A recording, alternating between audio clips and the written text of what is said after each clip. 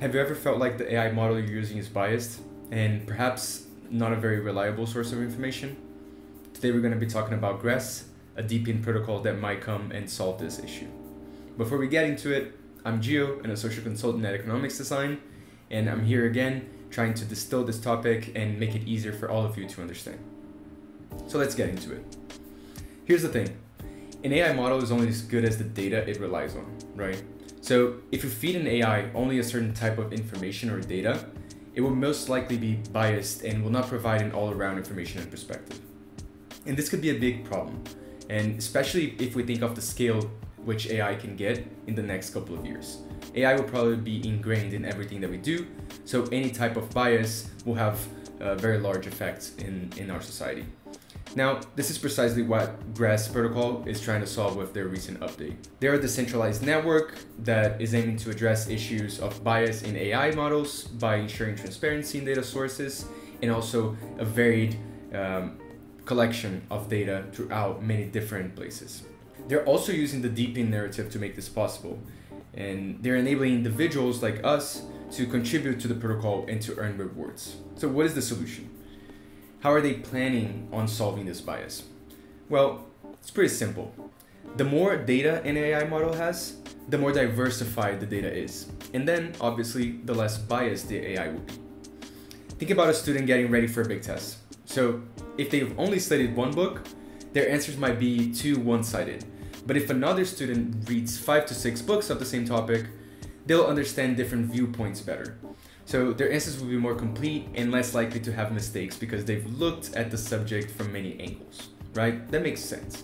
And AI is pretty similar. Now, what GRESS is trying to solve and how they're trying to solve this issue is by ensuring models are fed with information from many different websites. So they use individuals like us to scrape information from websites from different regions. So if you're in the US, you're going to be scraping different data than people from Europe, from Asia, and South America, for example. And then it records the metadata on the blockchain. And what this does at the end of the day is that it creates a transparent trail, showing exactly where the data was originated from. And here's the kicker. Nodes are rewarded for their contributions, incentivizing them to collect quality data. And when we say nodes, we mean us, right? So if you have the GRESS extension and you're running their software, you're providing this work on the background of your computer and you can get rewarded for your contribution. But I know, you might be wondering about scalability. GRESS anticipates processing over 1 million requests per second, which is a very large number. And most of the traditional networks that we have nowadays simply can't handle it. And that's where the DePIN update comes in. GRESS plans to implement a layer 2 solution with verification on the Solana blockchain, ensuring lightning-fast processing without compromising on security or decentralization. So they're going to process all the information in their L2, and then they're going to put this information into Solana as a security measure. So looking ahead, GRESS is really looking for a future where third-party applications can tap into their network, can feed from that data, and use whatever requirements they have for the AI solutions, right? So imagine apps like Midjourney, for example, utilizing GRESS data layer instead of building their own AI models, which can take a lot of time and it can also be very costly. And when you think of this, it doesn't not only streamlines the development because it becomes faster and cheaper, but also promotes fairness and transparency across industries, right? So you don't need to worry about biases because you know that the AI data comes from a very diversified set of information, and this will give you a better output.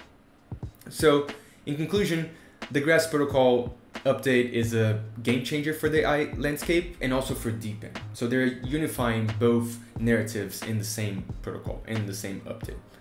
By providing the data origins, so the source, and also having more transparency, GRESS is really leading the way for this impartial AI future, right? So this is a very big kind of vision, and if executed correctly, it can create a very good tool for the entire ecosystem.